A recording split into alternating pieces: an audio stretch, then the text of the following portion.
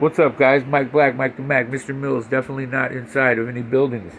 So, look, I finally got my own eggs from my own chickens. So there's 5 there. There's 5 more over there, and there's probably 2 more outside. But look, a month later after that big toolbox for $20,000 fiasco, which I was amazed that it was that much when I seen that first bill, I was like, I said, wait a minute, this thing's costing me $20,205 or whatever? He said, yeah. I said, no, get it out of here. Get it gone. So I brought the red one back in finally. When I took that big, huge box out, it had all these tools in there. We had to throw them on the ground. Now I'm missing my giant rack of Matco blue sockets. I got a big tin with blue ones. So these are your standard red ones from Matco. And I've always really liked Matco tools, right? Those are Matco, but I love Snap-on too. You know, Snap-on right there. Right there, and right there, and right there, and right there. Oh no, those are Matcos. So yeah, these two are the new Matco. For Lord's goodness. Those are the new Matco lollipops. I just got those ones a month ago to replace some that were lost on my Snap-on deal. So anyways, long story short, the tools were all over the ground.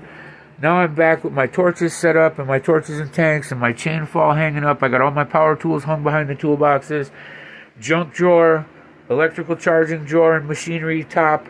Then you got your super drawer for your sanding devices and all your burners. Your hammers drawer. Ooh, look at the wrenches. All my gear wrenches, all my little Snap-on goodies and gear wrench goodies. Yep, I'm going to get a Matco set of wrenches too. And this one I emptied out. That's where I tried to fit all my... sockets in there, but you couldn't get the door to open. Yep. Oh, a little drone, a little pocket drone. Little remote. Yeah, so it took a month, man. This place is a pigsty. There was dirt under there because all the tools were on the ground. We had to get the big box out, clean and wash it. And I still had to buy this one for over $2,000 just to smooth the ice out and not get stuck for $20,000. So it's almost like they still stuck me up. I feel like I got still. This thing ain't worth no damn... That thing ain't worth $222. That's what it was. All twos, all two. You hear me stuttering? I never stutter. I was like Dave Rhody. We knew this guy in Wisconsin named Dave Rhody. He had a stutter, a slur, and a slight lisp. And he'd say, "Hey guys, one second, let's go down to the Wisconsin River. You can surf and see some stuff." You ever notice that people with a lisp always say stuff with S's? I don't know what they sit in the dictionary and just look for everything with a lisp, a stutter, and a slight slur. Yeah.